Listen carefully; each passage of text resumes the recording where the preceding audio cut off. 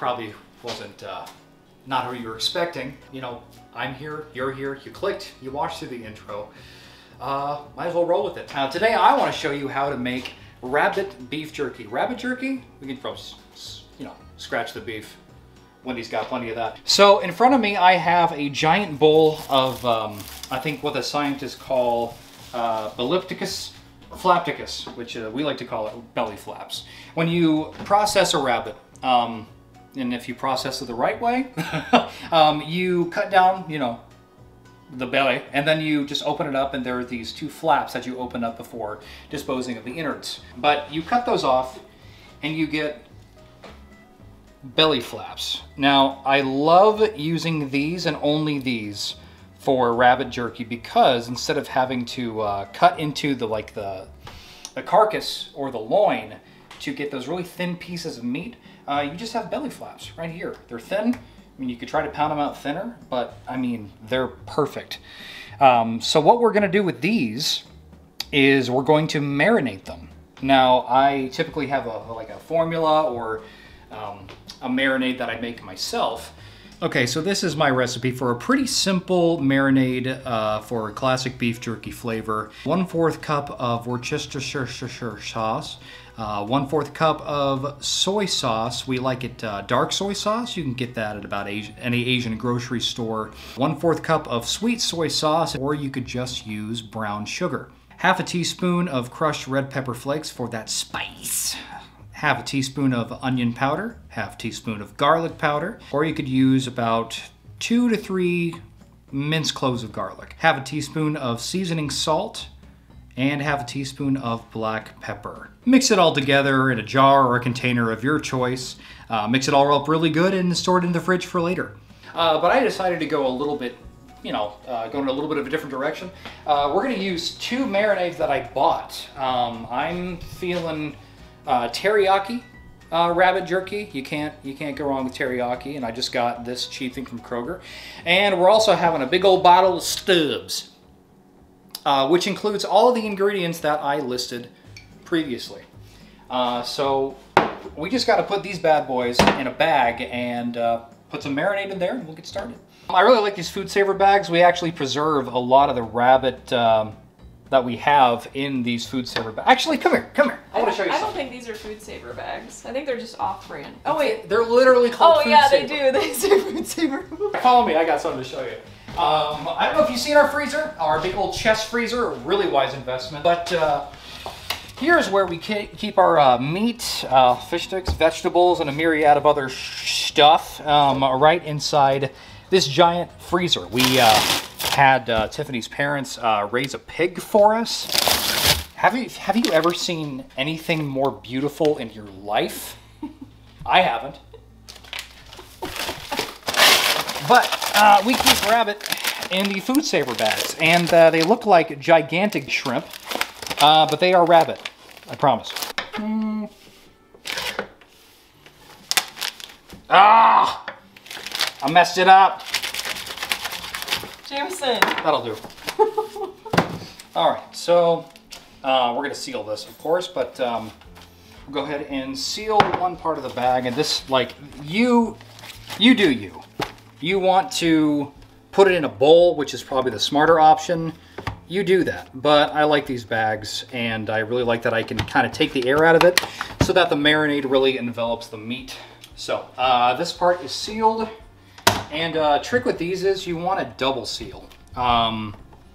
It's heavy meat or just like pokey stuff with bones, especially like to destroy the seals on these. So it's actually in the instructions that you double seal sometimes to keep everything in. Good rule to follow. So we're going to take 1/2 of these belly flaps, put them in here, and we'll go with the Stubbs. And then we'll move over to the teriyaki. Put it in there gently. In there gently? Yeah. Stop. Softer? Yeah. Jamison! Don't. And I think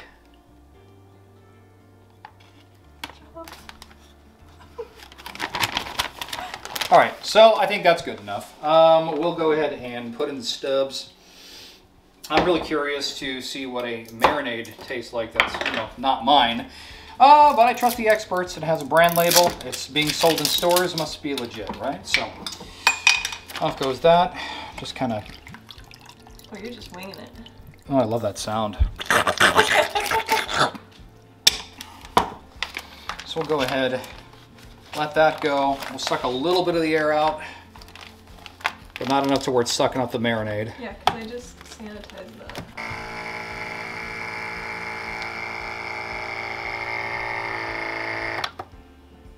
There we go, give it a good seal. All right, so that one's done. Give that a good shake, good mix. All right, let's just take a picture for the thumbnail here. No! They're gross. I think we're done here, yeah? All right, so that's good. We'll put that in the fridge in just a little bit. Still gotta get the teriyaki out here.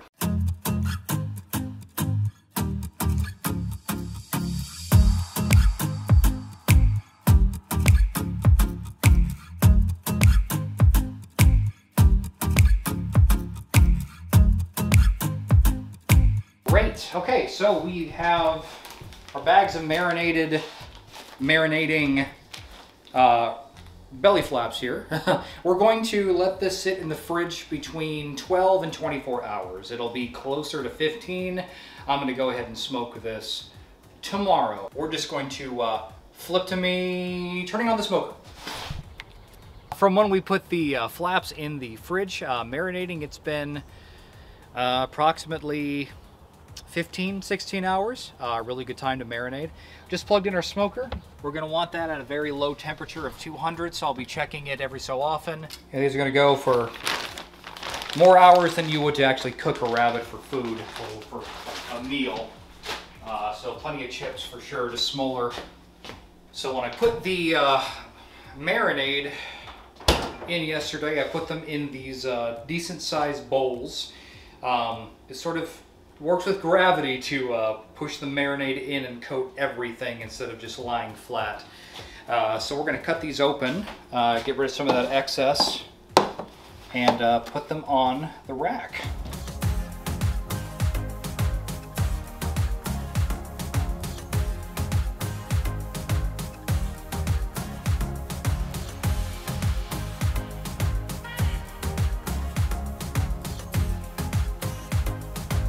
At this point, we'll go ahead and put these in the smoker and wait for it to get up to temp and adjust as we go. We'll have to keep an eye on it every, half hour, hour or so to make sure that it's at a low enough temperature. 200 degrees is a really good temperature. It's low, it'll go for a while. It's not really meant to cook, it's more like to dry it out.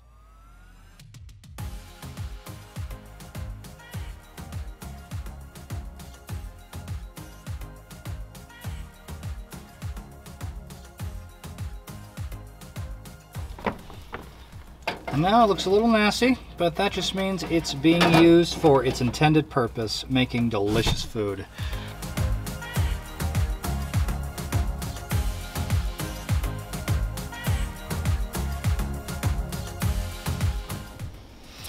Okay, so the jerky has been going for about 3 hours.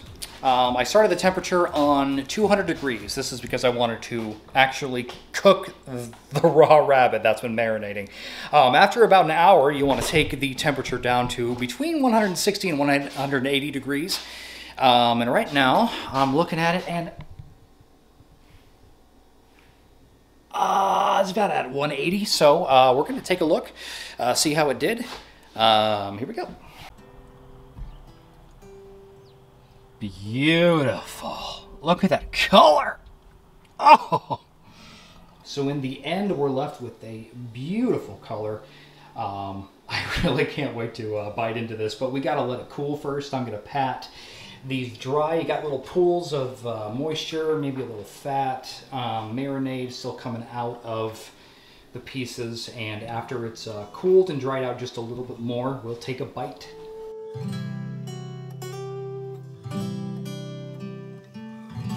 All right, now that I've let this dry out for just a little bit and cool down, time for the taste test. We'll start with the teriyaki flavor.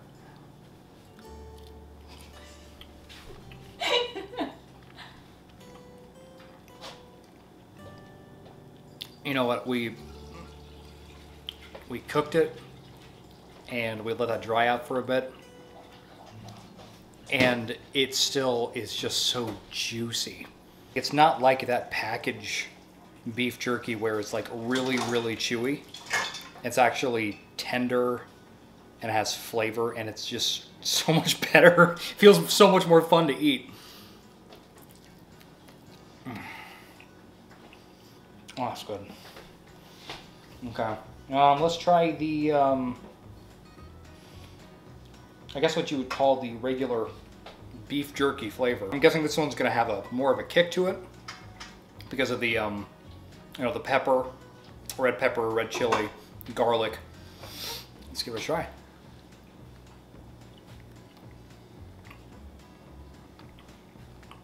Oh, there it is.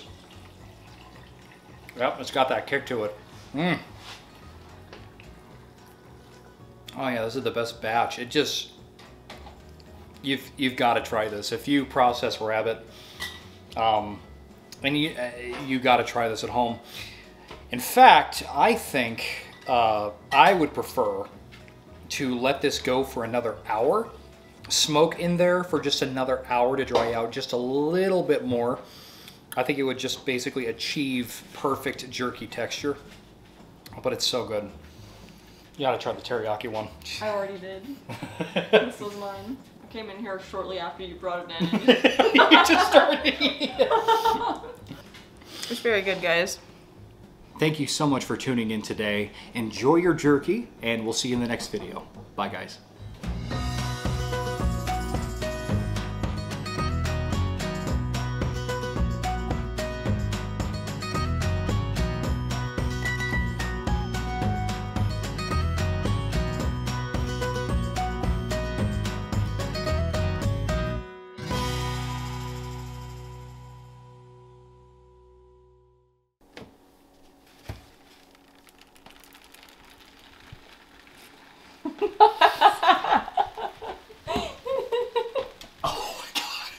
Is it bad?